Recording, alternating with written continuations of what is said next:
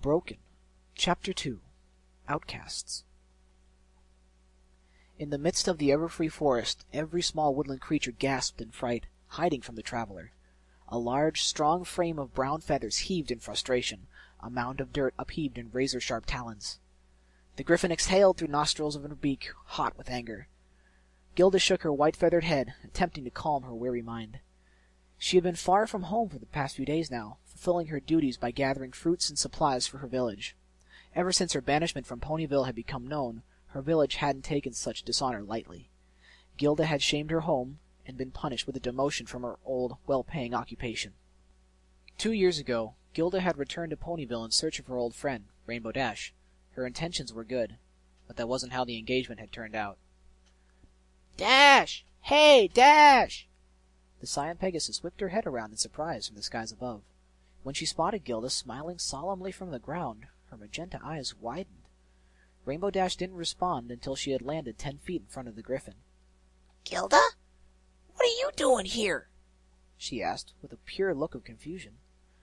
The griffin held her head low, trying to gather the courage to put aside her pride and do what she had came to do. "Listen, I'm not real good at this, so just let me say it," she said, glaring at the ground between them. "I wanted to come by and say, I'm sorry, okay? I wasn't being very cool with you or your friends." "Really?" said Rainbow, cocking an eyebrow unimpressed. "Then why can't you look me in the eye and say it?" Gilda scowled, her pride clawing at her words. She slowly craned her neck up to face the Pegasus, her left eye twitching. Rainbow lowered her eyelids, waiting impatiently. "I'm sorry," she growled. "If you were really sorry, then why do you look like some pony just spat in your face?" asked Dash, wearing her own scowl now.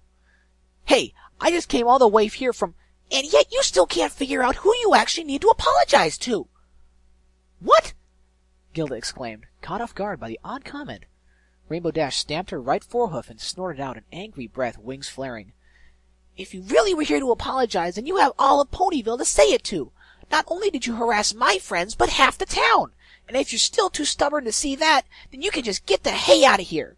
And with that, Rainbow turned on a hoof and spread her wings. "Dash! I'm not in the mood for you, Gilda. I've already had a terrible day. Now if you'll just do me a favor and get out of here." Rainbow spat over her shoulder, taking off into the air. Gilda's irritation peaked. "Oh, no, you don't! Get back here!" she yelled, and with the last 2 words the griffin threw out her talons, grasping hold of the prismatic tail and ripping the Pegasus out of the air hard onto the ground with a loud thud. Gilda recoiled at her own outburst, withdrawing her arm, but before she could apologize, the griffin received a quick rear buck straight to her left cheek. Gilda felt her head fly backwards and her body following suit.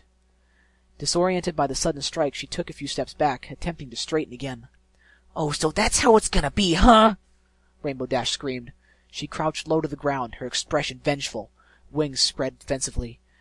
"You either take off right now, or I'm gonna—" Rainbow Dash was cut off by Gilda, crying in rage with a swift slash towards the Pegasus.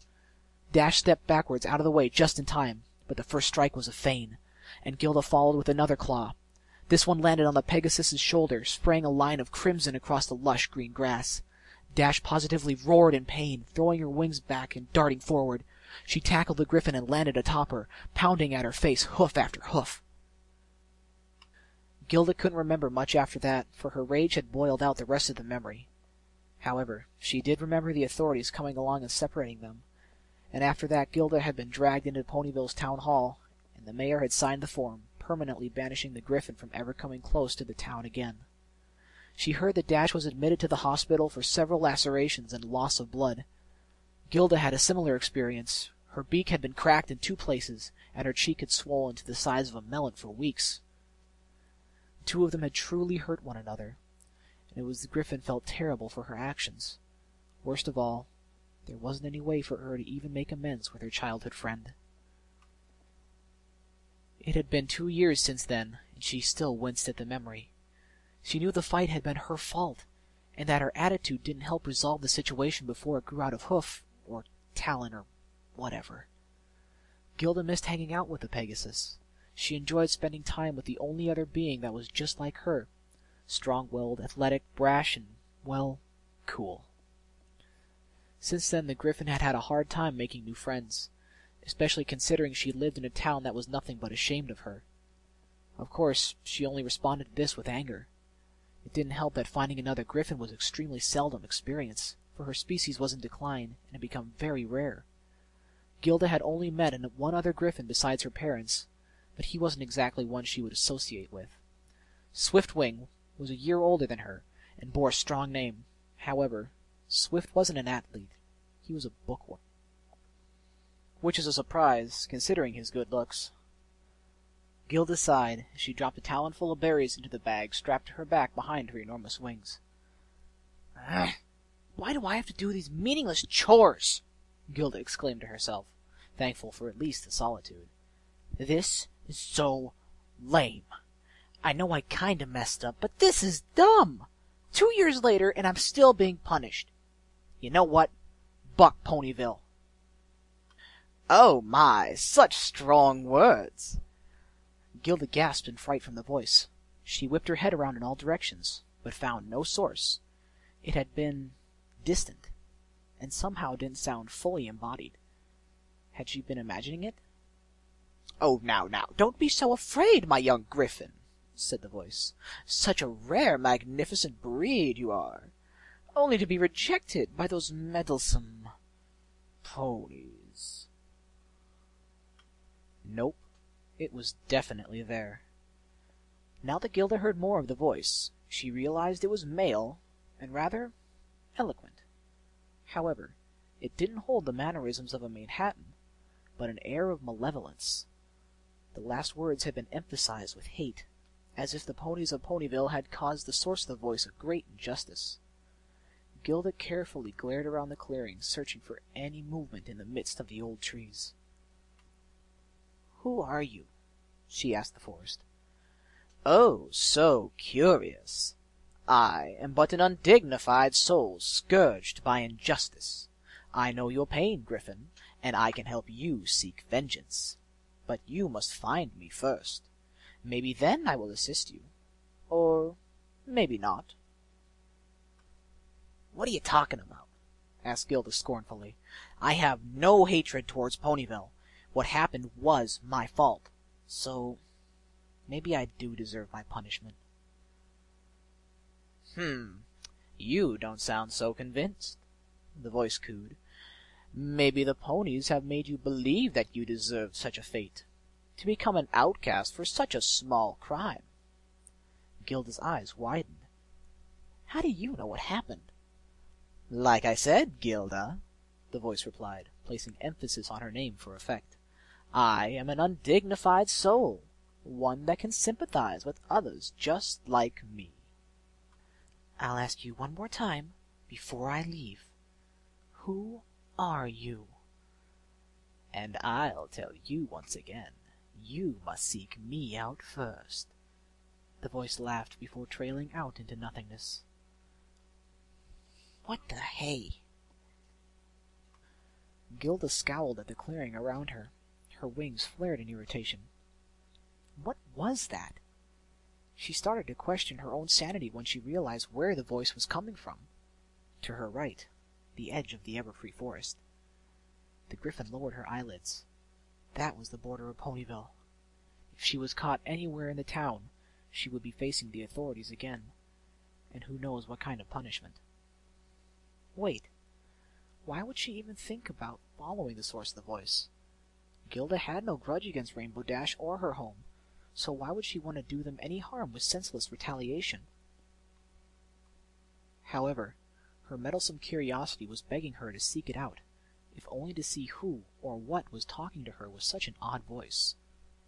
But she didn't dare cross the border into Ponyville. The consequences wouldn't be worth the risk. If she was still being punished for a simple fight, then what would they stick her with if she was to violate her banishment? The last thought made the Griffin think. It really didn't seem fair to receive such hatred and dishonor over something so trivial. What was the mayor's reasoning behind such an unlawful response? Suddenly Gilda heard a disembodied chuckle coming from the edge of the tree line, which was in eyesight. The griffin stared in the direction of the voice, a storm gathering in her mind. Without knowing how or why, Gilda felt herself walking briskly towards the border of Ponyville, carefully stepping over it as if it were a trap.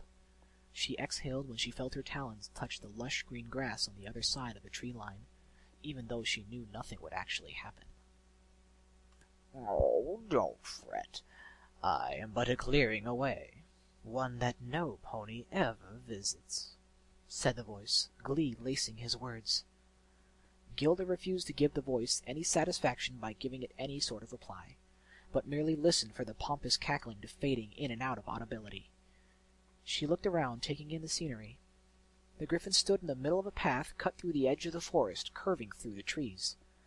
Gilda strode down the path in almost a brisk run.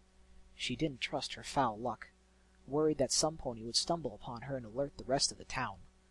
It didn't take long for her to find the source of the cackling.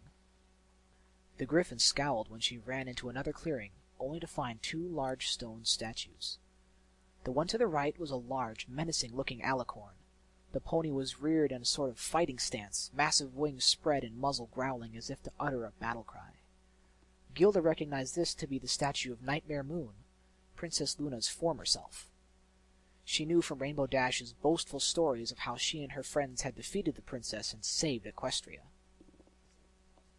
However, the statue on the left was not a pony, but something completely different. A Draconiquus. It had the head of a pony, bearing two different kinds of horns, atop a body of a snake like a dragon, with limbs of other different predators. The statue's face was pure shock and fear, its jaw agape and eyes wide. She only knew of what the creature was from old equestrian mythology. But why was a statue of a supposed myth standing alongside one with true historical relevance? "Ah, but am I truly a myth?" The voice had read her mind. The voice came from the statue of the Draconiquus. Gilda shivered in anger. Her mind had somehow been an open book to an inanimate object. The invasion of her personal thoughts was unnerving, and it made her feel more vulnerable than she was comfortable with. "Here's the deal, you block of rock," she started, glaring into the stone face of the statue. "I'm not sure how or why you're able to speak, or why I'm even listening, so you either stay out of my head, or I will walk." "Come now, my little griffin, there's no fun in being so direct. I like to get to know the few I can actually communicate with.